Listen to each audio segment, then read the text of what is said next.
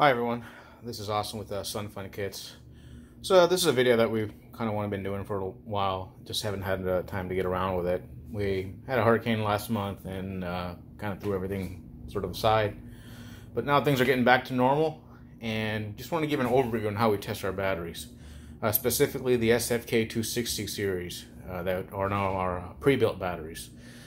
So the way we test these batteries is as close to the real world as we can, and that's the setting we want to basically test that it should be able to power RV or small trailer and give a reliable power. So this is our little test trailer that we have. It's got a NPP LV24, which is a 2400 watt inverter, charger, and also solar panel system. And usually when we keep our rig outside, the sun will charge it and keep the batteries charged up. We normally store the batteries in a little compartment there, and they're stable, don't move, quite easy. But when we're testing other parties, we run a little extension and we put it here.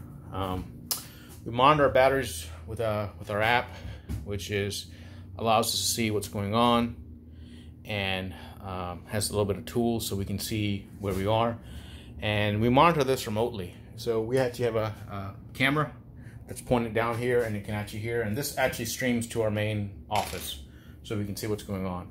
So you can see we've got two batteries here. We'll just connect to one of them, and these are pretty much fully charged, so you know, 99.51% and 13.6.8, and we're drawing about 4 amps. And we can go to details and see almost the cells are 3.42, so it's basically full. And then we can see we have volts and temperature. We can see what it is. So since everything's been inside, it's a little hot, and 80 in the mid 80s. We do have some tools, and we'll be adding more tools. Right now we've turned charging enabled, and discharging is enabled. So it'll charge and discharge. There'll be more options coming out for tools soon, including calibrating temperature, setting up state of charges. So if you want to max only 80% state of charge, you'll be able to go in here, set maximum state of charge, 80%. If you want to have max lowest point of discharge at like 30%, where the battery will stop after 30%, it can be set up as well.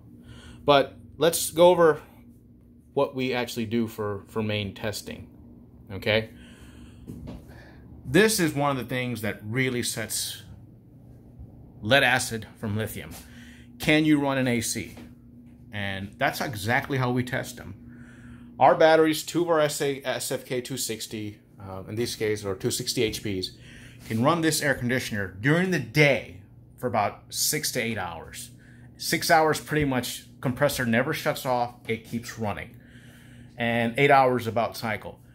If you run it at night, like let's say you start off at 7 p.m. at night, it will run for 12 hours because it cycles on and off, and generally it's a little cooler at night. So if you set it to like 73, 74, even 78 degrees, you can actually get 12 hours. And we've actually gotten, on our trailer, because it's not very big, it's a 16x8, we've gotten 16 hours running on this thing. And outside with the sun out, we've actually run it for the entire day for 10 hours straight during the day, and we still had 25% battery left. So now we're actually going to show you, and if you actually want to see a time-lapse video, just comment below. We'll get a GoPro or something and do a time-lapse. So we're actually going to go ahead and start it. Now, if you're wondering, this is I think it's a 10,000 BTU AC. So it's not 13.5, it's a little less than 10, and it consumes about 1,200 watts full power. The 13.5 will do like 13,500, 1400, and a 15.5 will use about 1,1700 watts, depending on what it is. So for a 15.5, we generally recommend you bump up to 4 batteries, or if your inverter supports 3, go to 3. But if you have 13.5 or lower, 2 of our SFK-260 batteries are going to be sufficient. Remember, that's almost 7 kilowatts there. So a lot of power. So anyway, let's go ahead and power this up. And we'll see it turn on. And now if we go to our details, we'll see our amps start going up. So now we're drawing about 38 amps up to 43, and that's per battery. So battery 1's doing 43 and the battery 2 is also doing 43. So about 43 amps combined, and then we see the under load, a little bit of variance in the cells, which is normal. And let's see here, this is our battery 1. It's under the about tab. We're actually going to go ahead and set the temperature to like 70 degrees. And 70 degrees, so now it's set to 70 degrees, and we'll go ahead and let it run. So let's actually go back, and we'll quit the app. Let's see here. Start it up again. Sorry. By the way, our app works with tablets. I know some people like the Zhaozing app, but it will crash on a tablet. Ours won't. So that's something to give in consideration. Got this warning that Google makes us put that on there. So we're going to connect to the second battery this time. The AE battery. Okay. So I connect the AE battery. And again, we see 99% available. It's discharging at around 45 amps.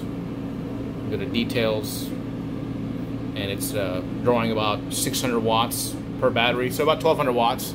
We also have a lot of lights going, so that draws about another 120, 130 watts, just all the lights that we have. A lot of lights, keeps it nice and bright, and I can already tell it's getting cool. But if you go to temp, you can see BMS is 82 and case is 78. And those are our cells, 3.3, 3.3. One's a little low, which under load, they're going to be like that. When you see, as soon as the compressor cycles off, they'll kind of jump back. We've tried to get as close as match cells as we can, but it's never perfect. And it's very different under load versus when they're actually going. So we just don't want you to be alarmed if you see a little bit of variance. Most manufacturers don't even show this to you. All they will show you is, they'll just show you your total voltage. So you actually have no idea what each one of your cells is doing. Okay? All it's showing you is like you have total voltage. So you may have a weak cell and not know it for many, many years. We don't believe that's a good idea, so that's why when you go to our details, we actually show you the voltage of each individual cell, so you can see exactly what is going on. And for the most part, this thing, if the compressor never shuts off, probably about 6 hours of runtime. It's just 1200 watts continuous. But if the compressor cycles on and off, about 8 hours. And like I said, if you run it at night on a unit like a 10,000 BTU, you can probably easily get close to 12 hours. I mean, we've done it where we've actually just did a test, bought like a sleeping bed, inflatable bed, put it in here, and you turn the thing on around 6 p.m.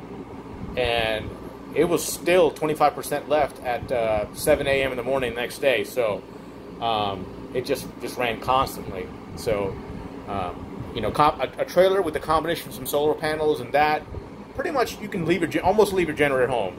But if you do, all you need is a small, like 1,000-watt generator, because most of your power you're going to get from the sun or whatever it is. So leave your trailer outside, let it charge. We have 500-watt solar panels in our little trailer, and that can charge our batteries from dead to full in about a day on a sunny day. So it works really well. And we really do like these MPP solar or Voltronics-based controllers. They work really well, allow us to sort of manage everything and that's just a little brief overview. Like I said, every battery we sell, we run through this test. We make sure we can run it all the way, and we monitor that. We also have a little camera, which it can pan, tilt, and zoom, so let us know if anything happens. We can immediately come here. We got a fire extinguisher, but never had to use it, thankfully.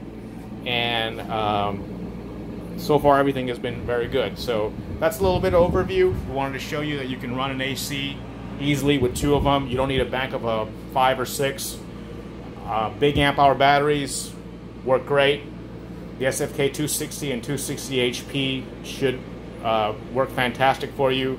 They're the most affordable USA assembled batteries there is. I know some people get a little annoyed with us when we say made in America, but there is a lot goes into these batteries.